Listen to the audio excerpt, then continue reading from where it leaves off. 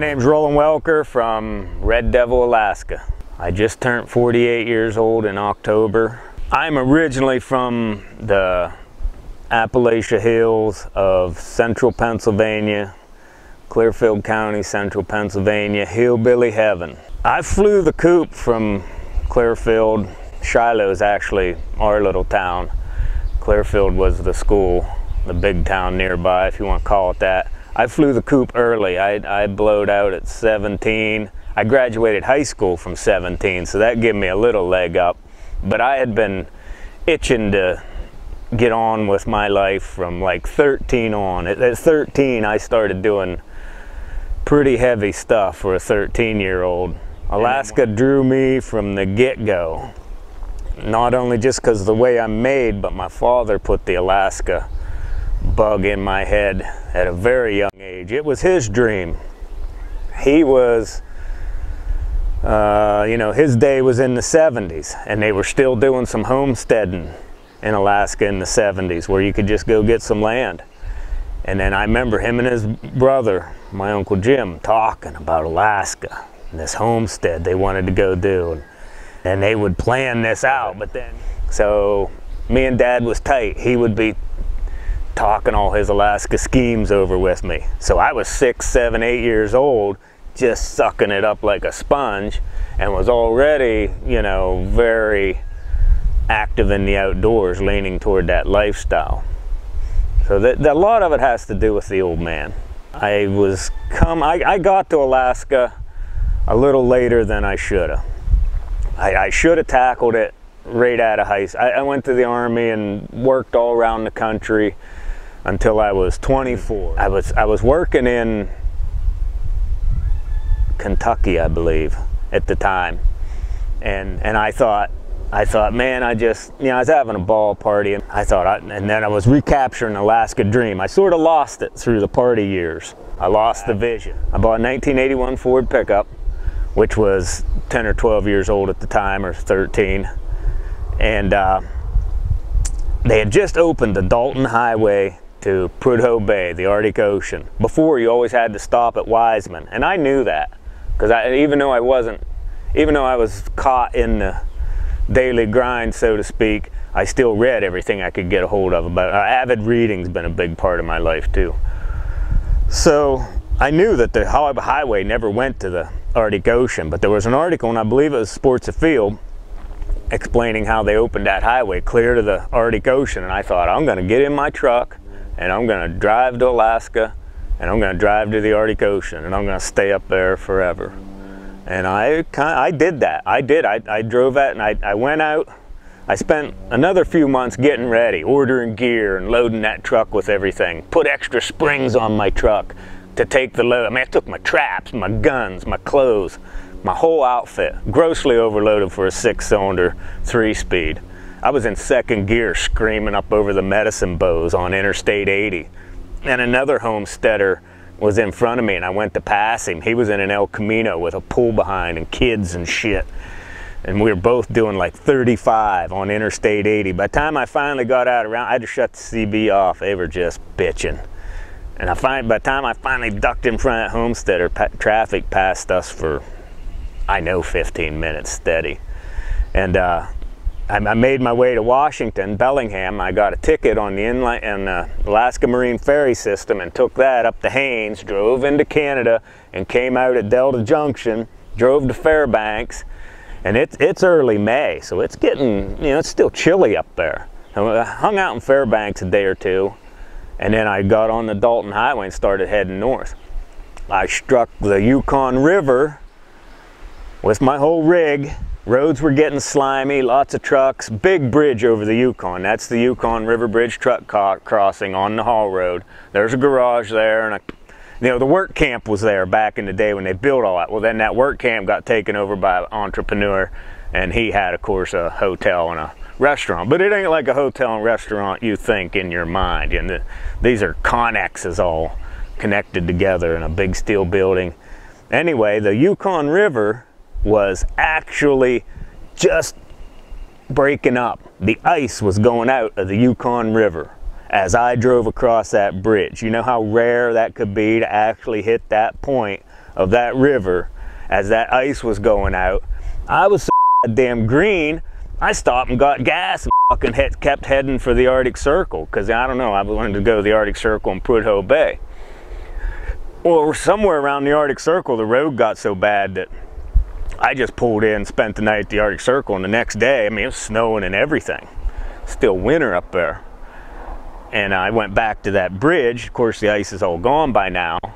And they were going to put a man on for the summer, and even though I already had a job lined up in August to go packing for an outfitter, I talked him into putting me on for 2 months, and I spent the summer hanging out there. Good. I had that job lined up with, the man's name was Wayne Woods, and he operated Woods Outfitting, and he operated in Western Alaska out of Palmer, which is not Western Alaska. Palmer is just a town in the Matanuska Valley, I don't know, 40 miles outside of Anchorage or so.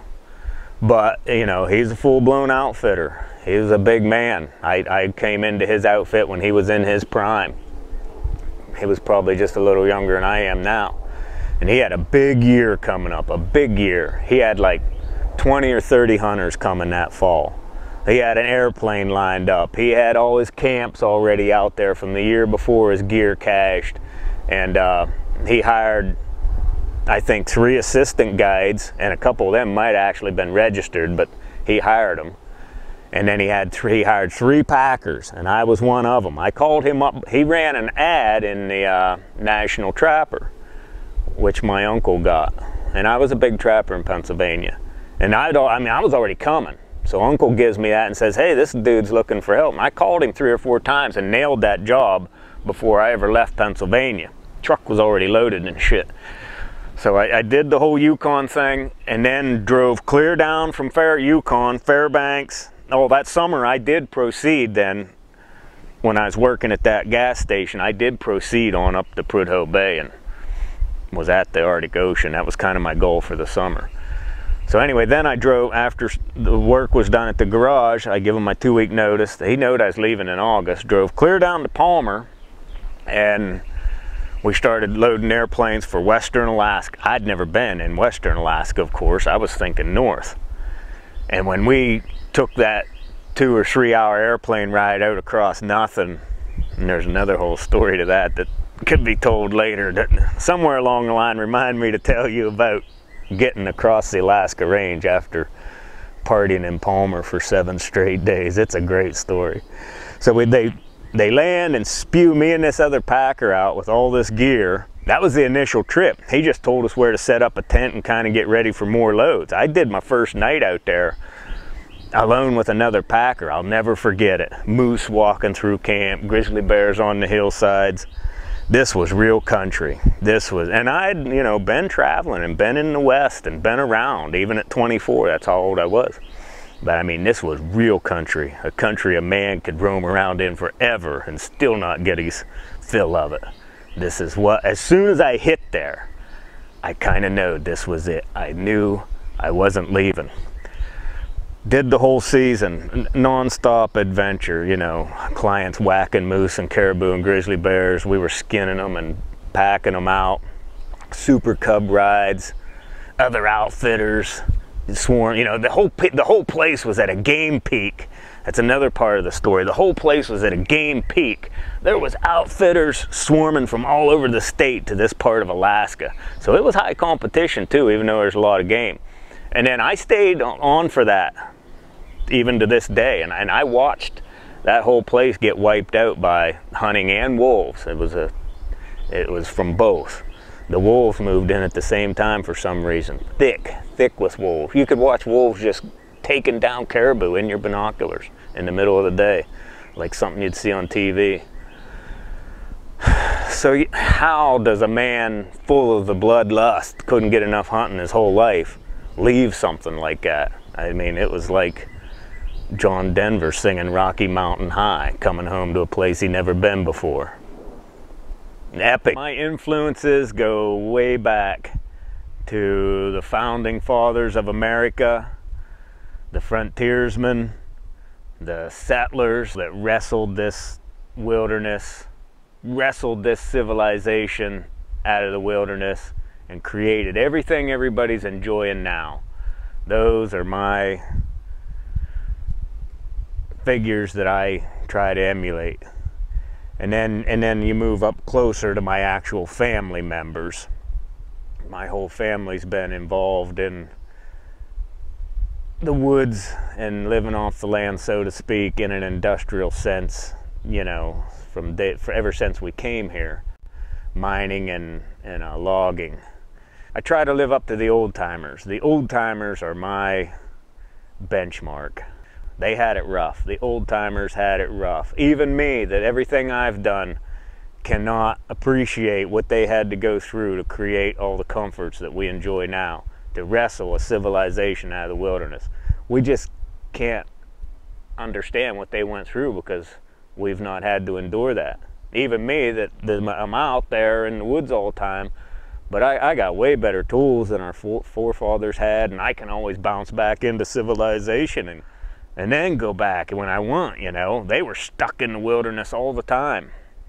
The old timers is who I've tried to emulate my whole life. Currently, I'm making a living guiding hunters in western Alaska. I stuck with it long enough to get my registered guide license. Just this year, actually, last year I became eligible for master license. But yeah, I make my living taking high-dollar hunters into the wilderness in pursuit of moose, grizzly bear, Dall sheep, once in a while caribou. The big threes: moose, Dall sheep, and grizzly bear. Those are the ultimate trophies on the North America continent. Counting my assistant years and my packing year, I've been doing that 23 years. 23 years of traipsing around the North. I can do 5 hunts a year, sometimes 6 or 7 if I'm booked up really hard, but I like to shoot for 5 hunts. That's 60 days in a tent right there. Each hunt's 10 days, and then you got some prep before and after. And then if you add in all my trapping and my gold mining, I'm spending at least 180 days outdoors a year. I'm spending half a year every year outdoors. These hunts the distance traveled is mind-boggling to get into these secluded areas with these good animals. And then, so you got all the piloting, the entrance with the gear, and the extraction.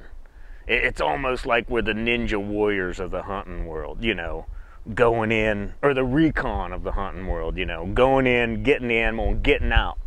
Getting in with weather and you know, lining up the pilot and hoping there's no mechanicals and the runways are good, you know, they can be wet and things.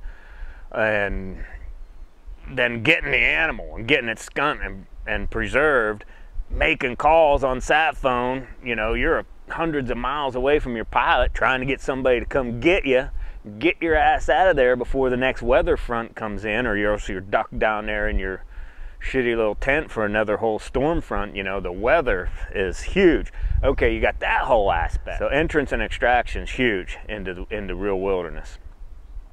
And then you got the process of getting that animal, having these big trophy males targeted. That's what you want. Giant moose, 60 inch is what we're looking for. We'll take smaller, but not much smaller. And 60's big, 72 is my biggest. We're looking for 8-foot bears, brown bears, not blacks. By the time somebody comes and hunts Alaska, they've shot black bears somewhere anyway. So we're looking for 8-foot brown bears to 10. And I'm hunting interior. My biggest is 9'8", which is fucking phenomenal. There's another whole story I could tell on that bear. And Dall sheep. You know, these are white sheep. These are white animals. They're white year-round. They're more proliferant than the bighorns and stuff. Bighorns down south, smack 2 or 3 of them every year. These are 8-year-olds the minimum. They hit full curl at 8. Some 7-year-olds hit full curl, but man, they're hard to judge. Most sheep, when they hit full curl that we kill, are from 8 to 11 years old. That is an old animal. These are old trophy, highly desirable animals. Some of the rarest, highest desirable animals on this continent. You gotta, in the world, I'd put Dall sheep and grizzly bears and giant moose up against anything worldwide. So I'm dealing with some pretty big clients, because you got to have some dough to go do this kind of stuff. And I'm dealing with some real heavy responsibility getting them in and out safely. Then on top of that, you got the licensing in Alaska. It's high stress. Every year when it's over, 2 months of straight hunting under these conditions, when it's finally over and I got this last dude on an airplane heading south, and I finally catch a ride out with all my shit, I'm like, whew, did it again. So I'm used to operating under high stress. God, you got the trophy handling. We got no refrigeration of any kind out there. I take in 25-pound bags of salt. You have to be able to sit down with that hide. We call it knee fleshing. You get him up on your knee, 8-foot bear skin, a moose cape. You know, moose cape, it weighs 100 pounds. That's damn near as big as an 8-foot bear. So you sit there. Now, if there's an airplane coming and it's time for the dude to go, if everything's lining up, you can throw him and his raw cape on the airplane, and you know, he has to get it to someplace in Anchorage. Well, if you're stuck with weather, or if you got 2 hunters in camp and there's still one looking for an animal, on top of everything else, I got to sit down with my knife and take every piece of flesh off that bear skin. I mean every piece. Get it down to where it's going to take salt. Yeah, turn the ears inside out, turn the lips inside out, turn the whole nose inside out. On a moose, it's like this big. A bear ain't too bad. It's called turning the head. Take all the hands out of the bear and all the feet, and then turn all them toes inside out. It's a process, man. And then when that's all done, when you finally get it turned, then you salt it. And so for a day or two, it bleeds salt water. You got to watch you don't roll up a salty hide and shove it in somebody's airplane. No better way to get a pilot not to fly for you again, to shove a salty bear hide in his airplane. Then it leaks salt down into his controls and shit. And there's a lot going on out there. A lot. And